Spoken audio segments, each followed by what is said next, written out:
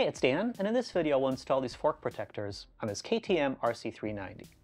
In case the bike ever falls over, hopefully these plastic pucks will take the brunt of the impact and you'll slide and scratch these up instead of the forks. These are directional and have a different spacer on each side. So on the driver's left side, you'll have the smaller one. On the driver's right side, you have the larger one. So I'll start by sliding this guy through the axle.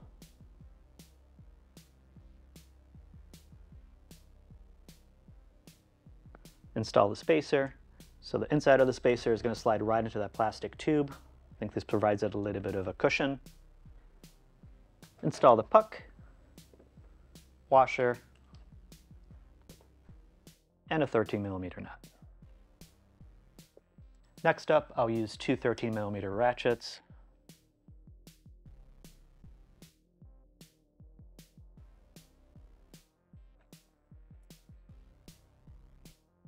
Thanks so much for watching. I'll see you next time.